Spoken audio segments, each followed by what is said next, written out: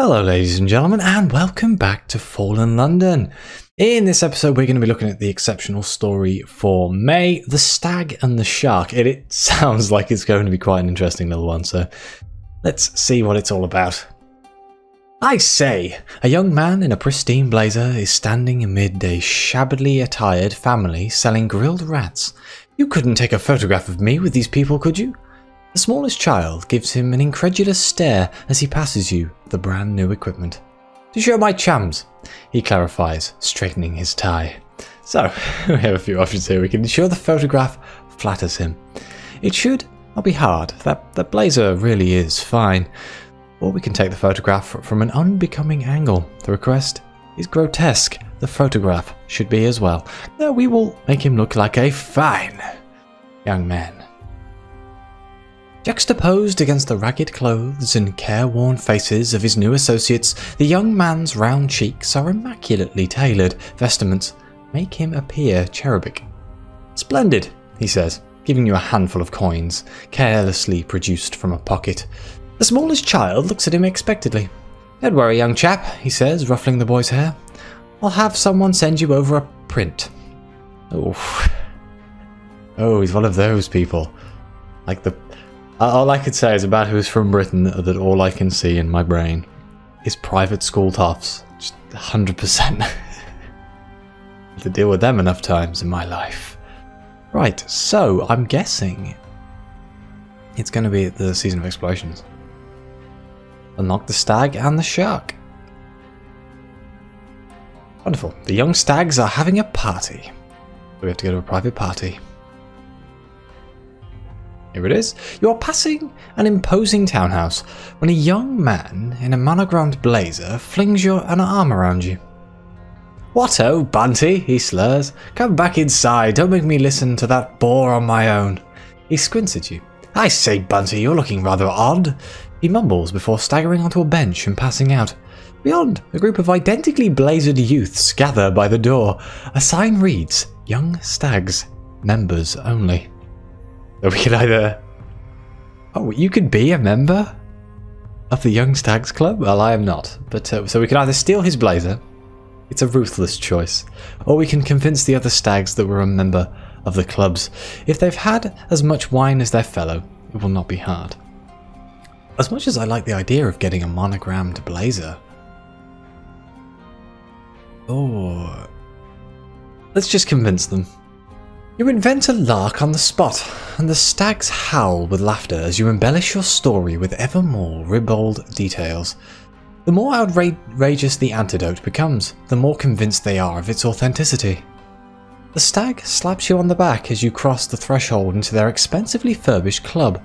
In their midst, a stag wearing only a stolen mitre drinks his way along a line of brimming brandy sniffers. He makes it to the 12th before admitting defeat. What a lark! Cries another, wiping tears of mirth from his ruddy cheeks. Oh, this is going to be entertaining. The air is thick with cigar smoke and raucous laughter. A pair of discarded trousers dangles from a stuffed Z-beast mounted over the fireplace. The door to the brandy room is closed. A group of young stags compare larks by the bar, while atop of the billiard table another holds forth about something he clearly deems important. Talk to the young stag on the billiard table. Is he the bore? The idle heir stands on the billiard table, recounting his recent tour of spite. Quite fascinating, he orates to his disinterested audience. You wouldn't believe the conditions. So we can either... How novel, spite is rather off the beaten track for someone of his social stature, or isn't visiting the spite for the sake of a story a bit tasteless? People do live there. I think how novel. He basks in the affirmation. Well, quite, he replies eagerly. I tell you, he hops down from the billiard table. Considering what a frightfully interesting jaunt it was, the others don't seem terribly impressed. Indeed, his fellow stags have already stopped paying attention, and are now hatching a ploy to relieve an unsuspecting priest of his cassock. He leads you to a quiet corner. But don't worry, between you and me, I've actually got something rather smashing planned for the next lark. I'm planning a bound shark watching voyage at sea. It'll be jolly exciting, especially on the sort of rickety old tub I've chartered. Quite the lark. His eyes suddenly come alight. I say, do you want to come?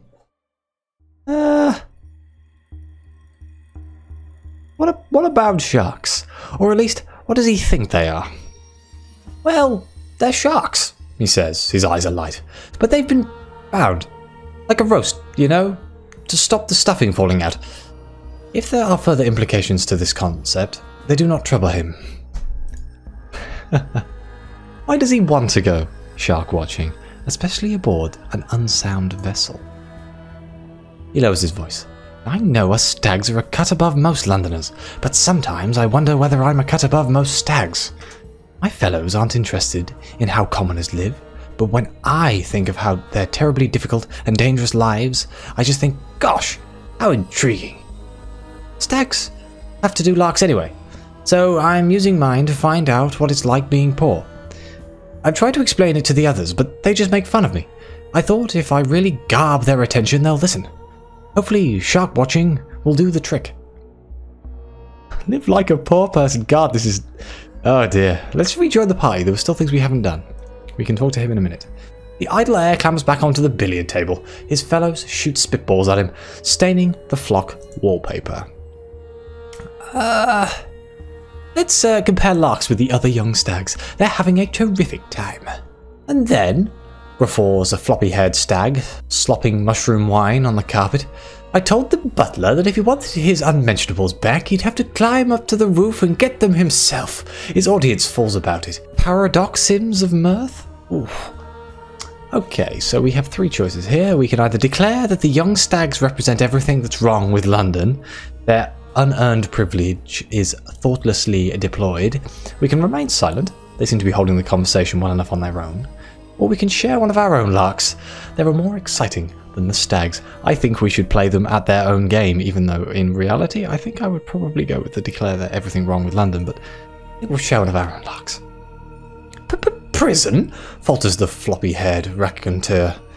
Trousers did you have to steal to end up there? The other stags are uncharacteristically quiet, the idea of facing the consequences of one's actions having quite unnerved them. Here, interjects a whey-faced stag, eager to break the tension. Let's all have a bracing drink, and say no more about it. Oh no, should we venture into the brandy room? Whoever is within has sequestered themselves from the festivities. A group of older men in nondescript but expensive attire stop talking as you enter the room. One in particular glares at you, before staring back into the fire. Go outside with the rest of the stags, says another from beneath a formidable moustache. The Baron's got a lot on his mind. Shall we try? It's a 45% chance. What troubles him? Oh, we succeeded. Wonderful. Damned if I've seen your face before, barks the ill-humoured Baron. The new ones all look the same to me. I'm only here because of my son. We are... He indicates the other brandy drinkers, as it's not the done thing to be seen with the stags once one's glory days are over. That boy keeps trying to make larks into something they're not, and I thought if enough of us old chaps explained how things work, he'd give up, and finally run down Ladybones Road in his knickerbockers. But we spoke to him for an hour, and it made no difference. Let's eavesdrop from outside the door. The boy doesn't understand the point of a proper lark. They're a sacrifice to show your commitment to the stags. Jolly good fun, yes, but they're not meant to be improving. And they're certainly not bloody charity. A bit of debauchery so we know someone's our sort, and they know that we know what they did. Shows a chap's trustworthy. And all this rot about slums and marshes. He's supposed to inherit London for pretty's sake. This city is his heritage and his responsibility, yet he ignores everything that matters in favour of mucking about in places that don't. Well, we'll examine the Z-Beast. It hasn't been dusted for decades. An ignoble end. The beast is dilapidated, with only a few shreds of leathery skin still clinging to its skull. Between its clouded glass eyes is a jagged hole, but whether this is the site of the fatal harpoon or more recent damage at the hands of a drunken stag is impossible to tell. Pushing aside the trousers reveals an incredibly tarnished brass plaque, which attributes the beast's slaughterer to someone with a triple-barreled name. Ooh, triple barrel, that's how you know he's top of society. Well, I think we've done everything, so let's go back to talk to the idle heir. Of course, I would love to go see some bound sharks. Sharks? A rickety old tub? It sounds delightful. Oh, hurrah, he says, clapping his hands. Meet me at Young Stag docks when you're ready to leave. Don't worry about a thing. I've hired a fisher to take us to the feeding grounds. She's a funny sort, but knows a lot about bound sharks. Replied to my notice as soon as I'd put it in the Gazette. His smile falters. I say, perhaps you could tell my father, the Baron, that you're coming along. He signs the checks, you see. He was here, but I suppose he's withdrawn to the brandy room. Why does he want to go? Yeah, we've done all this, so we need to go speak to the man in the brandy room. Raise the issue of expenses with the ill-humoured Baron. You've agreed to join his son's bound shark watching voyage. Another adventure? Blast. I can't stop funding them. He'd just go without my help, and there's no telling what would happen then. The ill-humoured Baron lowers his voice. I want him back in one piece. I'll charter my own steamer and follow just out of sight, so you need to make sure his rust bucket doesn't go too fast. Do that, he says, swirling the brandy around his glass, and I'll make it worth your while.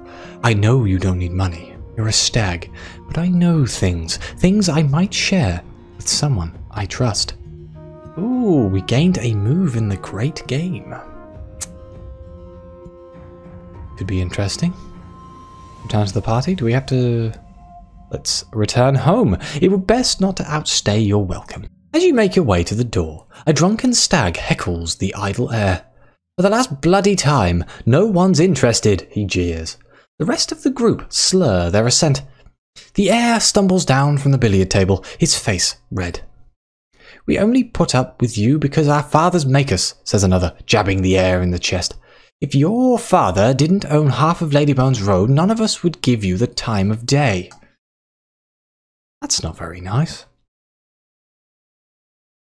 Oh, a steamer for hire.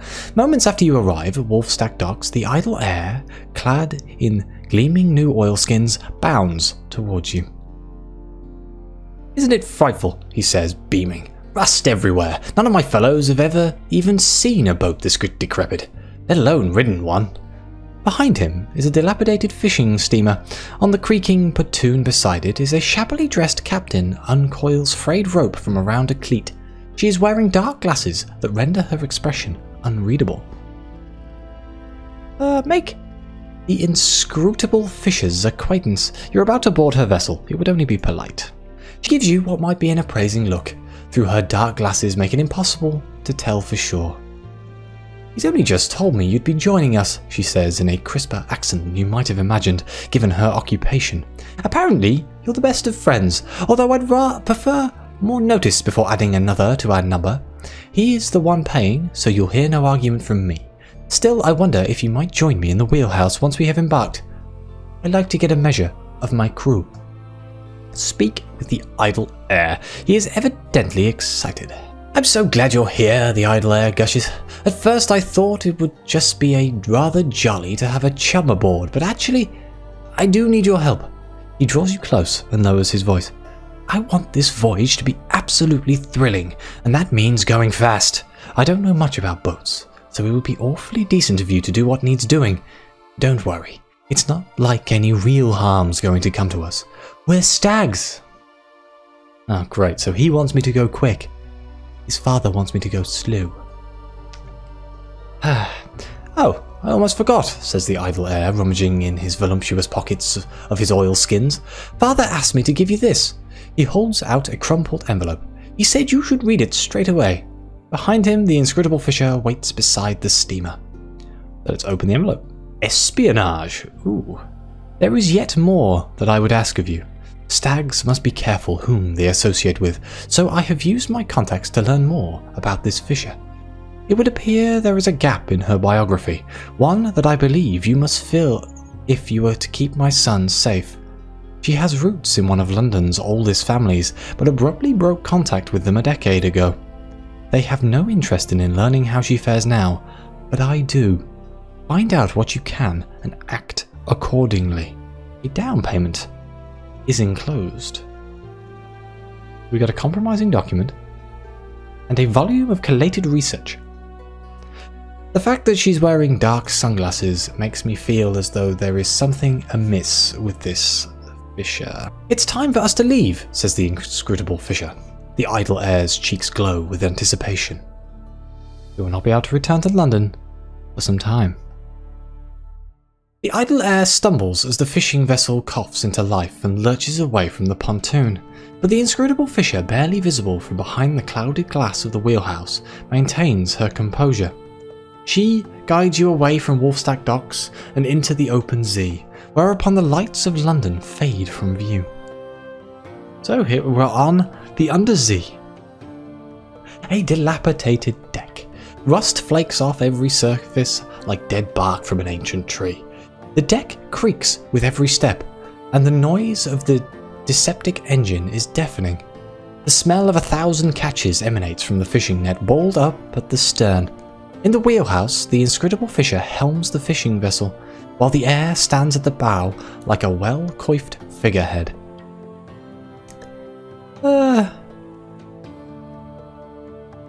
Let's have a look then. Shall we enter the wheelhouse? The inscrutable Fisher has asked you to meet her. The inscrutable Fisher stares out to sea from behind her dark glasses. She grips the fishing vessel's wheel with hands clad in thick knitted gloves. One wall of the wheelhouse is covered by a chart puckered with damp. Beneath it is a pile of blankets that the Fisher must be using as a bed while the idle heir sleeps in the steamer's only cabin. She expressed an interest in talking to you privately, to get the measure of you.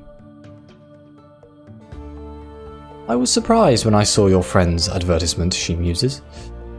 It's not often a young person of means seeks to experience a life like mine. It's rather charming of him. Gauche, too, but one must forgive him that. He's led a sheltered life. He told me something of his father. I can sympathise with one who has grown up in such rigid expectations. That said, such an upbringing can skew one's sense of right and wrong. While I wouldn't credit him with much guile, he may be concealing something. I need you to tell me everything you know about him and his father. So, we can tell the Fisher what we know of the heir, considering the matter will not commit you to the choice. I don't think I want to tell her. Well, we can tell her what we think of the heir. We don't think he's hiding anything. Stag's honour, while I admire your loyalty, I find it difficult to believe there's nothing he isn't telling me. Everyone in the Neath has a secret. I believe that the boy is unhappy, though he may not realise it. I rarely get an opportunity to make a difference to anyone's life but my own, so I'd like to help him, but I can't if I don't know what really troubles him. If you're really his friend, you'll tell me what you know about him and his father. Let's see what it says. The ill-humoured Baron is secretly following in a fishing vessel in a much larger steamer. In doing so, he hopes to protect his son from anything that might menace him. Yes, it would be wise to learn more about the Fisher before we do anything like this. What qualifies her for this assignment? What does she know about bound sharks? I scrape my living from the sea, says the inscrutable Fisher. So I've encountered the creatures that prey on the same fish I do. Bound sharks are the most captivating. Those who have caught one say their bindings are held in place with rods driven deep into their flesh. She continues, and that they live in agony as a result. If that is true, then it is wrong to kill them. When pressed to explain, she shakes her head. Someone's done that to them for a reason. I wouldn't want to interfere with the plan. She has a point. Let's have a look around the wheelhouse. You could learn something about this inscrutable character. You begin your investigation by peering at the damp chart, but before you can decipher its symbols, she gives a pointed cough. If you want to be helpful, she says flatly, you can fetch my lunch from the galley. You won't be able to perform a thorough search of the wheelhouse while she is here. Kind of makes sense. I'm sure she's the sort of person who would notice. Tell the inscrutable Fisher there's a problem with the heads. 76% chance. We spend a confident smile? Let's spend a confident smile to ensure a second chance. Oh, we succeeded anyway. A grisly tale. I did explain to your friend how they worked, she sighs, pulling on an apron, but it appears he wasn't listening. Don't worry, I'm sure I've seen worse. Once I found a jellyfish tentacle. The details are horrifying, and it will be a while before you are content to sit down on anything before checking it first. Nevertheless, the ruse works, and the inscrutable fisher ties a handkerchief over her nose before leaving you alone in the wheelhouse. We got two tales of terror. So we can examine the chart. Where are the bound shark fishing grounds? The chart is mottled with age and damp, but you are able to distinguish landmasses from blotches of mildew. What first look like waves are, you realise, shark fins penciled onto the parchment in a cluster to the south. Two dotted lines lead into the cluster, one originating from London and another from a corner of the map obscured by mildew. There is a cross at the convergence of the lines with the word rendezvous penciled just above. The route from London corresponds with the fishing vessels, so it appears the fisher is planning a meeting with some other party. Ooh. That's not good. Let's search her bed. What is concealed beneath those threadbare blankets? While sliding your hand underneath the fisher's pillow, your fingers brush against something smooth and hard. You pull out a long, thin piece of carved bone? Ivory? About the width of your hand. It could be a talisman or a weapon. Notches have been gouged into either end, and they are worn, as if with repeated use. There is no harm holding onto it. Well, we can return to the deck. By the time you come back, the weary fisher will have returned to her post. So let's see how the idle heir is faring on this voyage. Oh, the idle heir is standing on the brow in a pose that might look heroic were he not having to steady himself against the railings. Do we tell him about his... Can we? To keep his son safe, the ill-human barrel is secretly following the fishing vessel with a steamer. The idle heir is trying to experience an authentic voyage and might not appreciate being shadowed. Then again, he might be touched. I'm not sure yet. Since the day. Let's descend into the engine room. It's probably no more dangerous than the rest of the vessel. The heat and noise from the engine room are almost overwhelming, and everything is coated in oil and soot. There is a hand-sized hole sawn out of one of the panels of the metal floor. The furnace's grate is slightly ajar, a soft glow emanating from within. A tarnished brass chute opens out over the floor, but there's no coal to be seen. Let's examine the furnace. It powers the fishing vessel. The ill-humoured Barrett asks you to ensure that the fishing vessel maintains a low speed while his son has requested you make it go as fast as possible. However, there is currently so little coal in the furnace that it's doubtful that it will ever reach its destination, let alone at a speed that would excite the heir or thwart his father. Should we reach into the hole? The metal edge looks sharp, but the hole may conceal something of interest. You deftly navigate the ragged metal, and your fingers touch upon a discarded candle stub. Though you reach into every corner of the small hole, you discover nothing except some small indentations on either side. The hole looks like it was deliberately sawn into the floor. Surely, it must have some more interesting purpose.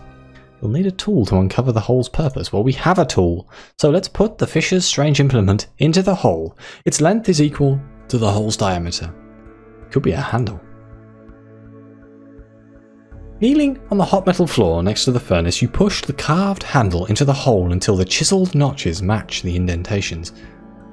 Sweating from exertion and heat, you lift the wall panel away. Underneath, in what must surely be a secret compartment fashioned by the fisher, is a sheaf of documents labelled recruitment targets. The well-thumbed dossier contains information on the hierarchies and personnel of several powerful groups from across London. At the end are several pages on the Young Stags, and a list of the influential positions held by former members.